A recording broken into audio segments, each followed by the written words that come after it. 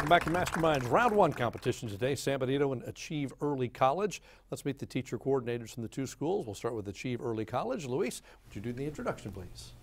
This is Mr. Reynaldo Hoppe. He's our one and only geometry teacher. He's also the sponsor for the mathematics UIL. And he's currently attending, almost graduating from Harvard. Well, congratulations. Glad you're here. Thank you for being part of the program. We appreciate it.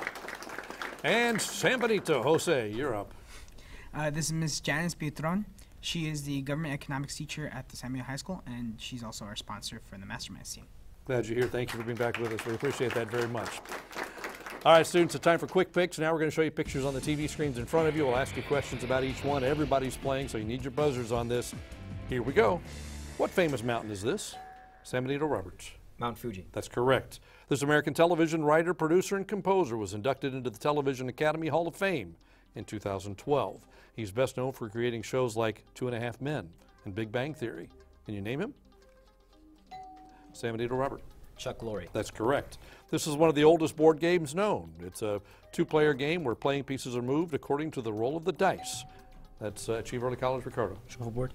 I'm sorry? Shuffleboard. No. San Benito Robert. Parcheesi. No, this is backgammon. Backgammon. A chemical element with the symbol Hg is the only metallic element that is San Benito. Lindsay. Mercury. That's right.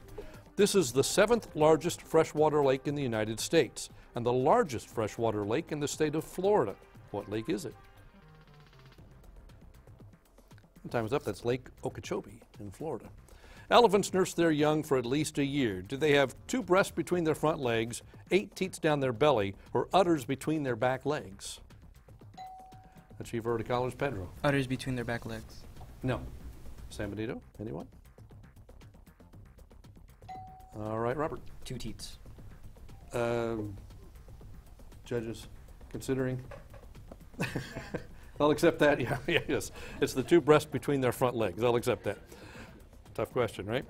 This leafy vegetable is sometimes known as Italian chicory and has white-veined red leaves with a bitter and spicy taste. What is it? San Benito Robert. Romaine lettuce. No. Achieve, anybody? Ricardo. Red cabbage. No, this is radicchio. Radicchio. The capital of this flag's country is Reykjavik. What country is it? San Benito Robert. Finland. No. Achieve, Ricardo. Norway. No, that's Iceland, Reykjavik, Iceland. Author John Steinbeck wrote a novel about a poor family of Okies driven from their land in the Great Depression and was awarded the 1962 Nobel Prize for Literature. Named the novel, written in 1939. That's Achieve, Luis. Grapes of Wrath. That's correct. It's believed that spirits of the dead live here. This sandstone rock is the sacred site for natives of what country? Achieve, Luis. South Africa. No? San Benito, anyone? And time is up. That's Australia. That's Australia. And that wraps up our quick picks for today.